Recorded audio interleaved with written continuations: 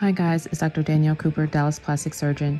I wanted to create a get ready with me video going over my daily makeup routine, but also use this opportunity to discuss what we do in plastic surgery when it comes to facial surgery, as I feel like there's a lot of overlap with what women accomplish with makeup and what we are doing as plastic surgeons when it comes to facial surgery. So, as I mentioned, this is my daily makeup routine. I start off by using concealer to even out the tones of my under eyes and any areas of hyperpigmentation that I might have on my face. And so just buffering that out gives me a nice starting point when doing my makeup. So I tend to start with my brow, and I use a brow pencil to fill in my eyebrows to give it a little bit more pigment. Now I do have a good amount of brow hair to begin with, but I do like a more refined look to my brow. So I do use a brow pencil to fill in usually the body of my brow and then extending into the arch and then giving myself a more defined tail. Now, I'm not a makeup artist, guys, so don't judge me on whatever products I'm using. I just use whatever I know has worked for me in the past, and that gives me the results that I like. So when thinking about an aesthetic brow, you do want to have more pigment kind of in the body of the brow and then things taper to the tail. Usually you have less hair in the medial aspect or more of the head of the brow naturally, and so I tend to try to keep that that same ratio of color in my brow to give it a more natural look. So there I'm using my brow spool to essentially take whatever pigment I've already put in my brow and kind of feather it into the head of my brow to give it a little bit more fullness, but not too much because I don't want it to look the same darkness as the rest of my brow, to give it, again, that more natural appearance to the brow shape. Once I've gotten the pigment how I want it from the brow pencil, I then take my concealer, the same concealer that I use for underneath my eyes, to really outline the upper part of my eyebrow, because in order to make it a more crisp line. I then take another brush to just smooth that concealer into the rest of my forehead so that it blends. Now right here I'm just kind of pointing out what is considered an aesthetically pleasing eye shape. So Da Vinci was actually the one that described the golden ratio, which is the ideal proportions of the human form. Well, that ratio, that golden ratio, can be applied to the face and even more specifically to the brow. And so for an aesthetically pleasing brow, you want the head of your brow to be essentially parallel to the tail of your brow. So the start of the head of the brow should be the same level, parallel to the floor, as where the tail of your brow ends. And then you're going to want the arch of your brow to be at a level that is above your orbital rim, which is the bony prominence that you can feel right above your eye. And then you want the arch of your eye to be just on the outer border of the color part of your eye, also known as the iris. So that's considered the ideal location for your eyebrows to be. So right now I am using a lighter concealer because I want to accent the different parts of my brow and accent my orbital rim, which allows light to hit it, which gives the illusion that I have that bony prominence there, to again show that my brow is sitting above that mark, which then makes my brow seem even more aesthetically pleasing.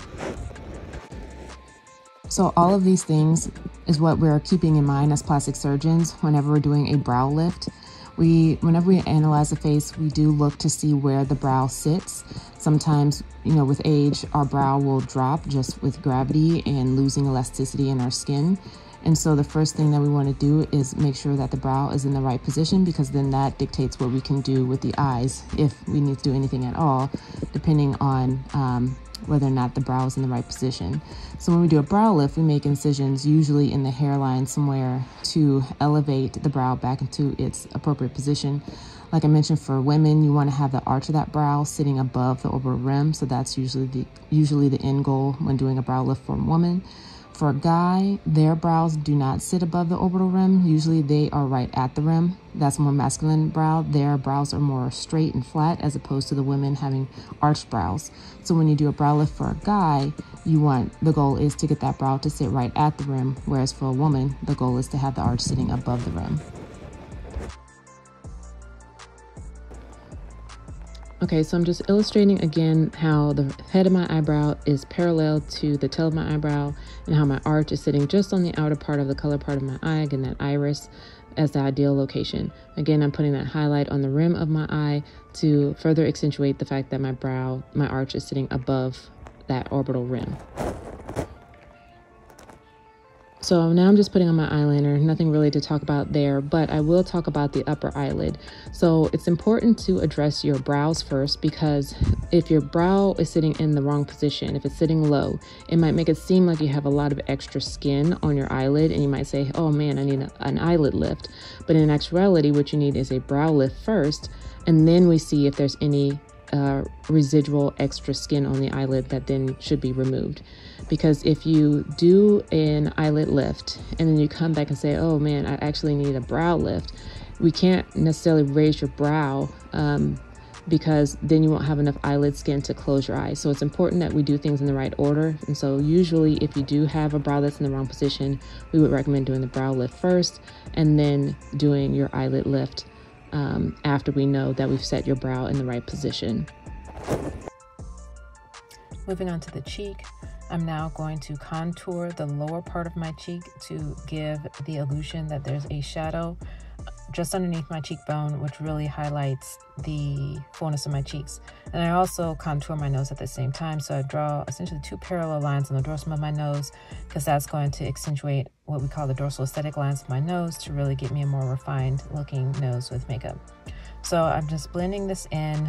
Again, the purpose is to try to create that shadow effect underneath my cheeks to make my cheeks seem more pronounced.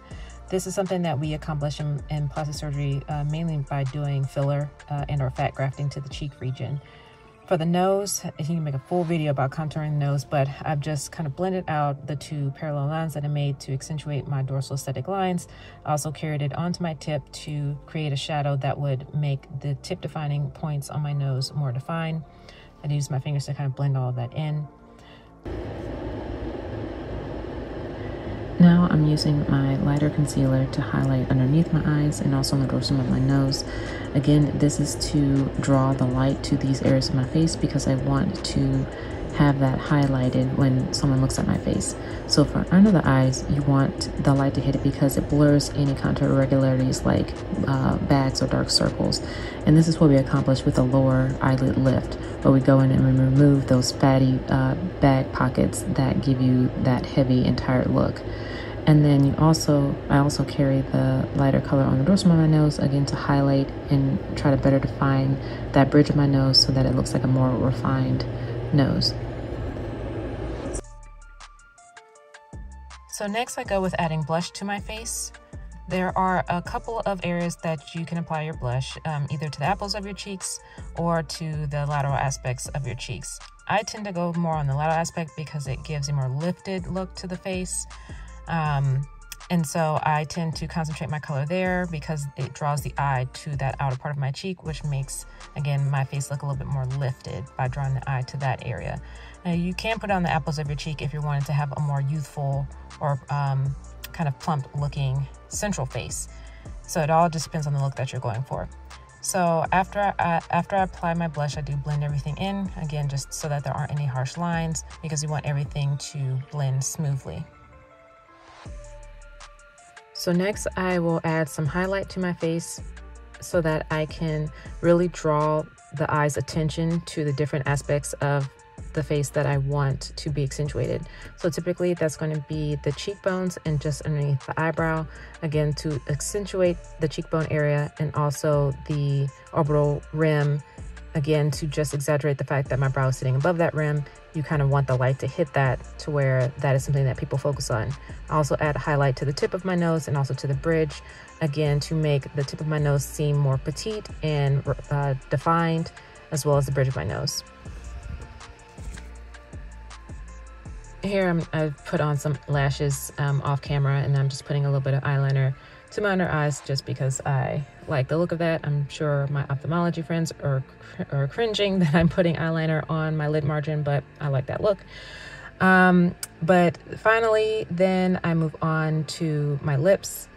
Now, I already naturally have full lips, but there are certain parts to your lips that you want to highlight, and I'm just illustrating the Cupid's bow on the upper lip, and then also want to make sure you have the right proportions with your lower lip. So I tend to outline my lips. I know that it's very popular nowadays for ladies to overline their lips to get the illusion of fuller lips.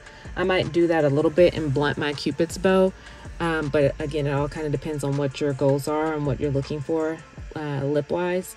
So with plastic surgery, obviously we augment the lips with lip filler to achieve the same look that women attempt to do with their lip liner and color, to make the central parts of the lip look fuller than they were naturally. So this is the final look, guys. I hope you like it. I hope you learned a lot. If there are certain aspects of the face that you're interested in, let me know. I can make specific videos about those.